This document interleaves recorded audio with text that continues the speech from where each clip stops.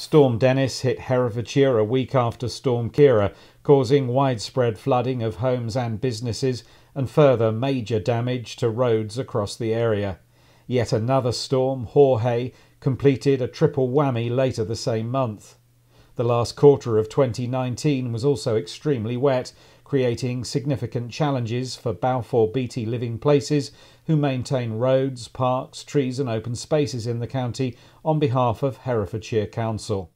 As soon as we knew the forecast extent of Storm Dennis, we set up our emergency control centre here, which worked very closely with the council's response and also with emergency services and the community. Good afternoon, Balfour Beatty. Falcon speaking. The vast majority of the people that work for Balfour Beatty here in Herefordshire actually live here with their families. Yeah, okay. Tree down in King George's. Yeah, that's in Hereford. So we had no shortage of people willing to work extra days and hours in order to support the community. Whilst it's a bit early to say, because the flood levels are still receding, we estimate the cost to be about £10 million. And we're working now to get engineering data to support the council in their bid for additional funding.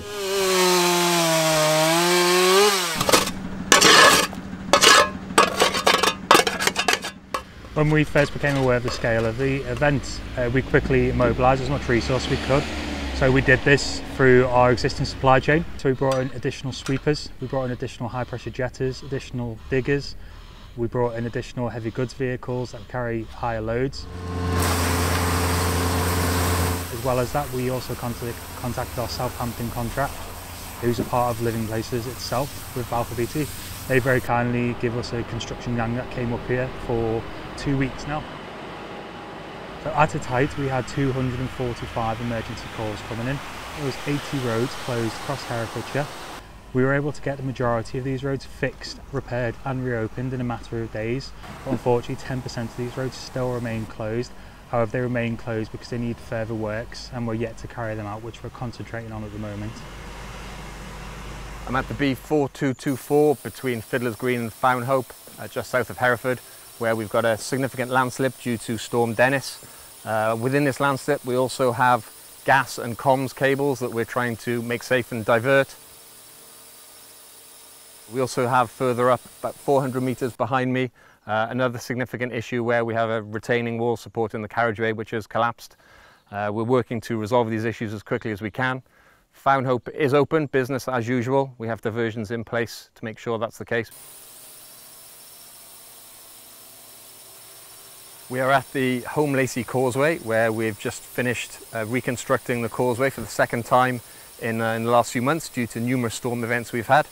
The most recent storm, Dennis, a couple of weeks ago, we had water coming through up to my knees across the carriageway here, which washed out the rock armour on the edge you can see over here and made the edge of the carriageway very unstable. So we've come in, rebuilt the rock armour, reinstated the verge and re-topsoiled the edge.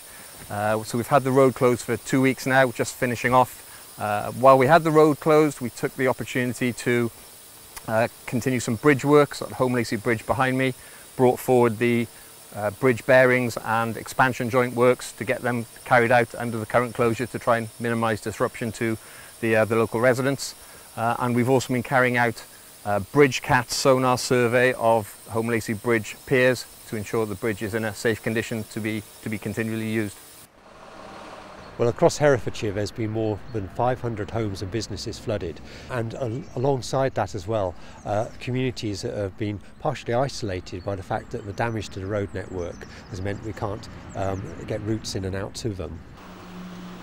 We've got more than £10 million of damage to our highway network, alongside the impact on those communities and people's lives and livelihoods.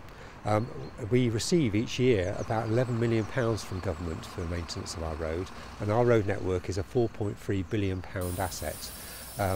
So we've written to the Prime Minister setting out the needs that we have in terms of the infrastructure damage and the ongoing need in order to be able to continue to improve the condition of our road network and make it resilient to future events.